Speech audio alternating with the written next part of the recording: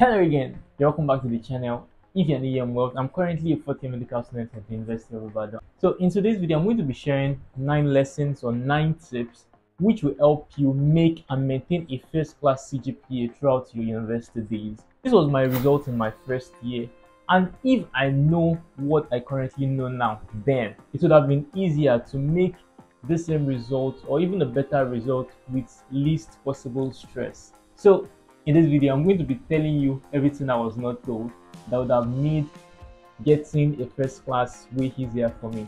Now let's jump into the 9 steps to have a first class CGPA and maintain it throughout university days. Step 1 is to know that good grade actually matters.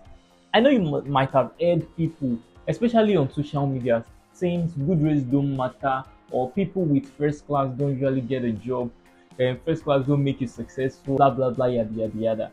I can tell you from my own first-hand experience, and even from looking at people around me, that good grade can open some opportunities for you. Actually, good grade is not all there is in university. Like during your university day, you should look to making meaningful relationship, building connections, and learning marketable skills that will set you apart. But that still does not nullify the fact that good grades can open important doors for you. So if you're of the opinion that good grades don't matter, then you are probably not going to even put the extra work to get the good grades, because it is easier to be an average student than to be an excellent student. Take that from me. Step number 2 is to start early. This is especially important to you if you are just beginning your university days, if you are just in your 100 level. I'll say you should take it as a marathon and not a sprint. Okay, I think it's best to tell you a story to emphasize this point.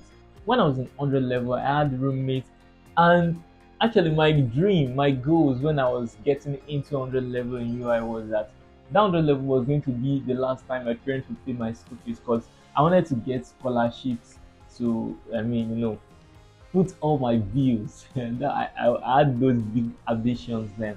Okay, so that was a good reason for me to actually pursue good grades. So first week of resumption, we had barely even started enough work. I was already going to the reading room to study, and my roommates then would taunt me that, guy, calm down now, why are you reading so early, blah blah blah. Okay, to cut the long story short, after my 100 level, when we got to 200 level, I got an apartment with one of my roommates, and it was then he told me that he wished he had started studying he wished he had started studying like me when he was in 100 level, because now 200 level was very very serious.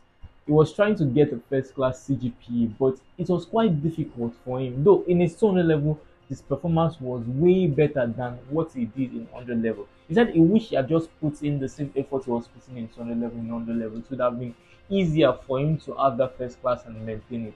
So I'm telling you right now, especially if you're in 100 level, start early. Even if anyone taunts you for studying too early, don't mind them, especially if you want the good grade. Step number 3 is to learn from seniors. If I've seen any further, it is by standing on shoulders of giants. The point is, your seniors have been there, they've done it, they know your lecturers more than you do, and there's just so much information they can give to you concerning each course you're going to be doing in the university. And this information can be so valuable in helping you.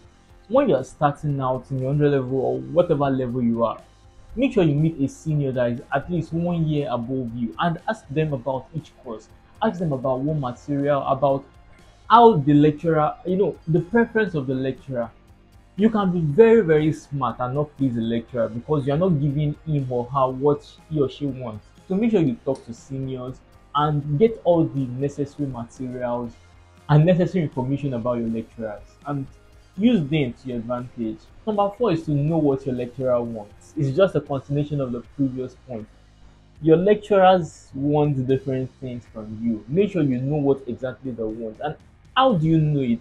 One of the ways to know it is by talking to senior. Another way is by attending class. And if you're a person that don't like to attend class, make sure you always catch up with your friends that attend classes. During classes, your lecturer can actually give you clue on what is going to come out in your exam, on things he expects you to know, on they can even recommend materials for you to study which they're going to bring their questions from. So It's about being smart. Make sure you know what your lecturer actually wants from you. Number five is to study the right material. In most schools or in UI, for example, the preference for studying material is first of all, study your lecture notes or your lecture slides. What your lecturer uses to teach you is the first material to study. After which, you go for past question, then supplement it using textbook or watching videos. Checking the slide will even help you know what to study in the textbook, because textbook can contain a lot more information than is necessary for the course you are studying or for the particular course. So when you check the slide, you're going to use textbook to understand or to have a better understanding of that slide. Then practice past question. In university, they just tend to repeat past questions. Make sure you practice past question, and not just about repeating of past questions. Practicing past questions also help you assess yourself whether or not you understand the study material. So if you notice you don't understand it, it makes you go back to read it or help you use other supplementary materials. Number six is tutorials might be helpful. There are always tutorials. I believe they are general tutorials. They are one that your fellowship is going to organize. Fellowship usually organize tutorials. Department organize tutorial. There are paid tutorials. There are free tutorials. There are tutorials everywhere in the university. So you could try them out. If you notice they work for you, you could go. And if you notice they don't work for you, then you don't have to go. But tutorials can be helpful to some people. Number seven is to do it with friends. If you can have people that have similar ambition as you do, it's going to just make the whole process more interesting. You are going to have accountability partners, and you can actually form study group. I would rather study group to tutorials myself. If you can find people of similar ambition as you, people that you can call friends, you can come together, discuss what you've learned, question each other on these things. Those periods are usually very fun. I do find those periods fun. Make friends with people that have similar ambition with you, and do it with them. Like, tell them, this semester I'm trying to get A in all of my courses. Let them tell you what they are trying to achieve too, and be accountable for each other. Step number eight is that you might have to do extra.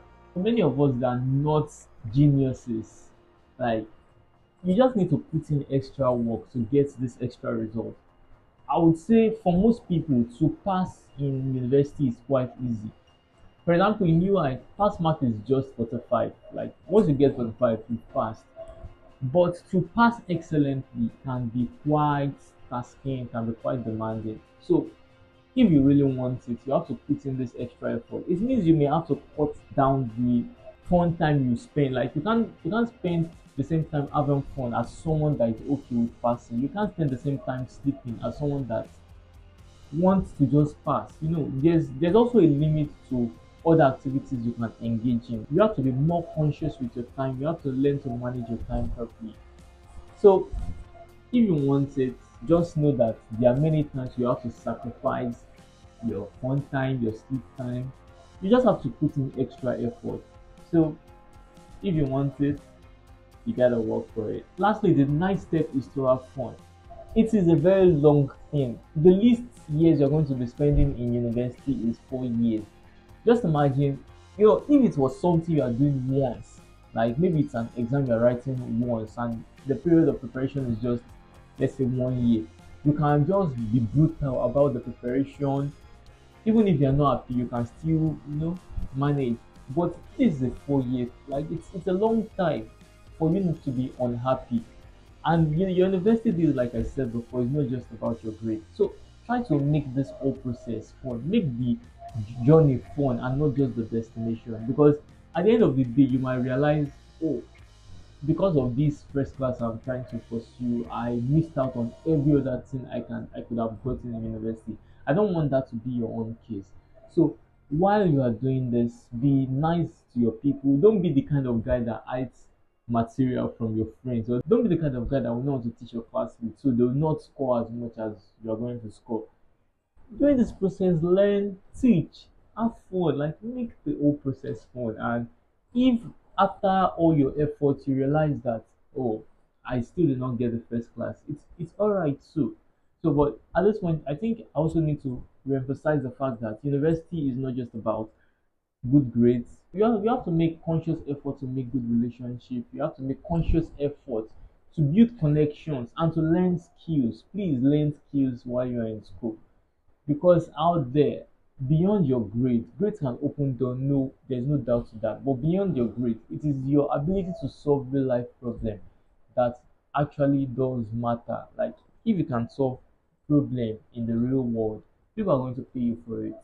So that is the end of this video, and thank you for watching if you are still watching to this point.